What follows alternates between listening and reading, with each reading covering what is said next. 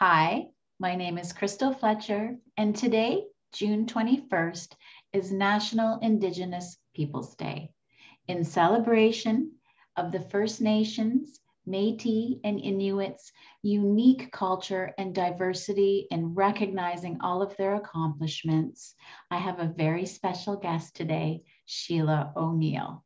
Sheila O'Neill is an author, a drum carrier, founding member and past president of Newfoundland Aboriginal Women's Network. She's also part of a grassroots movement of empowerment of Indigenous women within Newfoundland and Labrador. She is a member of the Qalipu Mi'kmaq First Nation. Welcome, Sheila O'Neill. Well, thank you, Crystal. I'm very happy to be here. And happy National Indigenous Peoples Day. Thank you so much, and happy National Indigenous Peoples Day to you as well. Thank you. Thank you. So I am so excited, and I have been so looking forward to talking to you because you are a drum carrier. And I'm just very fascinated and interested in what you're going to discuss today. So first of all, if we could go right back, what is the importance of the drum to the Indigenous culture? Well, I'll start by saying that the teachings I have were passed on to me by respected elders, and they may not be the same teachings that everyone has. So what I'm sharing today are the teachings that I carry.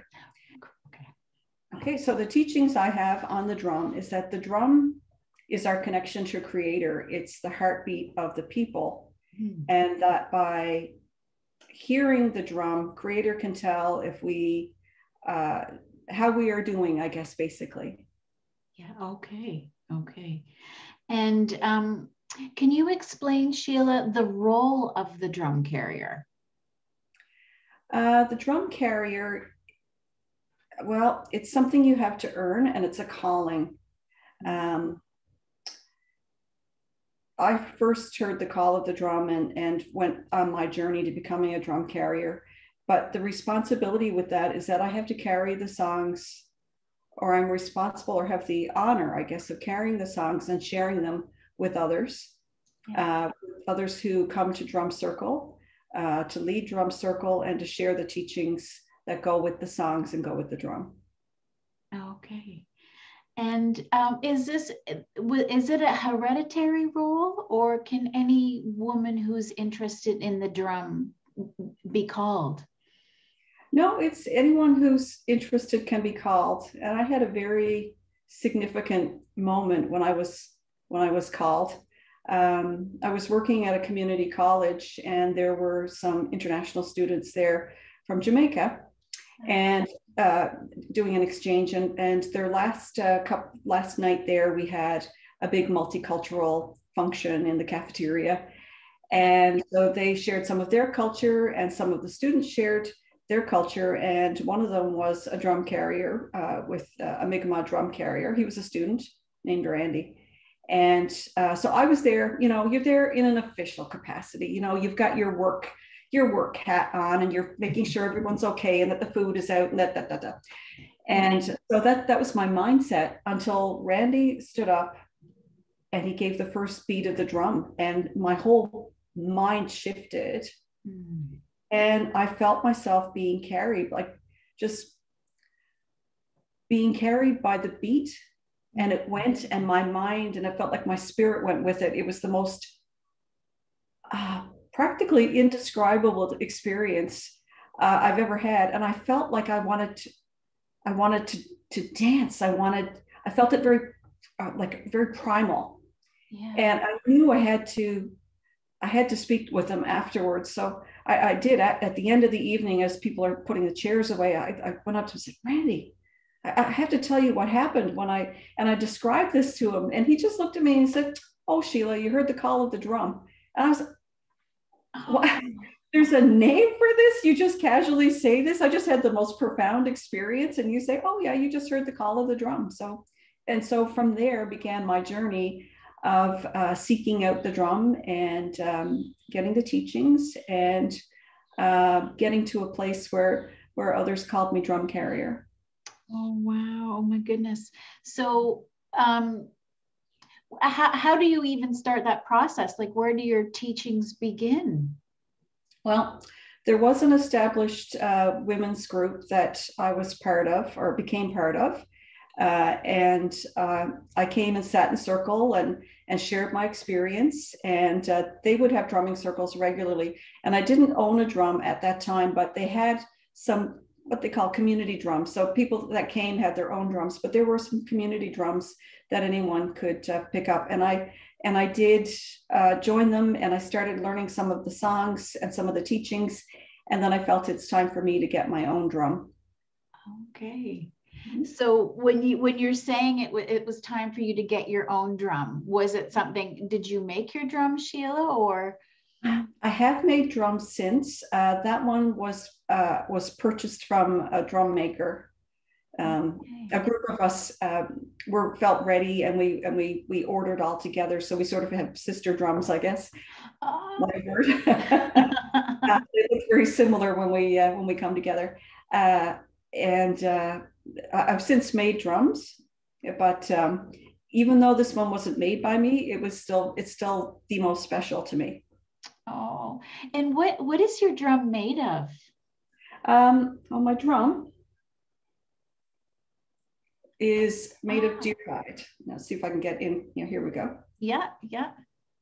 And because it's hide, so I'll tell you, when we don't display our drums. Let's see if I can do this. Excuse me here. It's small. I keep my drum wrapped in red cloth when it's put away. Okay. Or if I carry it anywhere. And this ragged piece of red cloth was much larger, but anything that's sacred to us, we wrap in red cloth. So I have often gifted people things kind of spontaneously and ripped a piece of red cloth from my drum cloth. So because it's hide, this morning when I unwrapped it, I sat it in the sun for a while so that the hide would warm up.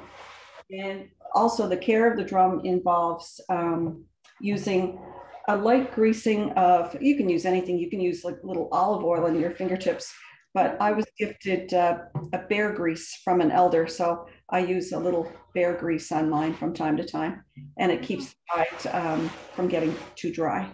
Oh, that's just like in your book, Sheila, My Indian, the bear grease. The same stuff you use on your feet. Yeah. Oh my goodness. Can you discuss any of the teachings that you've been learning, Sheila? Well, some of the teachings, yes. I talked with an elder before we had our chat today about sharing some of it, and the elder said yes. I should talk about these things if I feel to. When you learn a song, it's not just, okay, here, 1, 2, 3, go. You learn the story behind the song. For example, there's a lovely elder who used to come and visit and share teachings. And she gave us a song, which she said it used to have a different name, but she was gifting it to us and calling it the Friendship Song. And she believed that it was going to unite the Mikmaq on the island of Newfoundland. Oh, that's beautiful.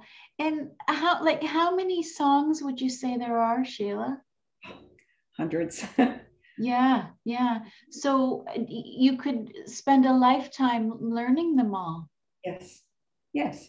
So it's not just teaching okay, we're going to use this drum beat and 1, 2, 3, go. It's you have to give the story behind the teaching behind the song, why it came to be, how it came to be. One of the songs that I carry, the elder who shared it, who said that at one point in the women's prisons in Western Canada, the Indigenous women were being harmed while in prison. Mm. And so there was an elder that used to go and visit that prison regularly and work with these women. And so she gave them a song and said, while you were being harmed, sing this song and it will protect your spirit. Oh, yeah, that's powerful. Mm-hmm. Very powerful. I'm going to cry.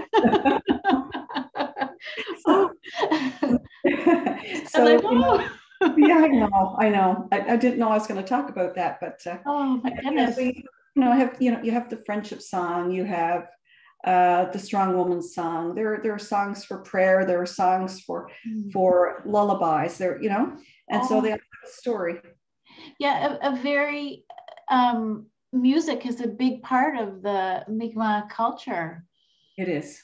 It is. Yeah, you must carry songs in your heart then, Sheila. I do. And sometimes when I'm going through something or I'm mulling something, I'll find myself quietly singing a song, and I'll think, oh, I don't even remember what is the name. Oh, yes, of course. That's why it all connects. It's internalized now, I guess. Yeah, and do you find like do the songs come to you, or did the teachings like how does that work? When in those spontaneous moments, I hear the song first, Yeah, and it's like it opens the door for remembering the teaching, which is yeah, what I need at the time, I guess. yeah. Oh, that's incredible. And what would you say drumming means to you personally? Oh, so many words. It means connection Mm-hmm. and joy and healing. You Yes. know, when I in drum circle, I've drummed in with 45 women at a time. Oh my goodness. Yeah, so powerful. And one person will take a lead on a song, and then we'll it's just a nod, and then you take the next lead, and the next person takes the next lead, and it's very powerful. It's sharing, it's learning leadership, it's learning to be in harmony, it's healing. If we're grieving, we drum. If we're happy, we drum. It's our heartbeat. Yeah, yeah, yeah. I just the energy just must be incredible. Yeah. Yeah, I just think that's beautiful. It's your heartbeat. Yeah, yeah.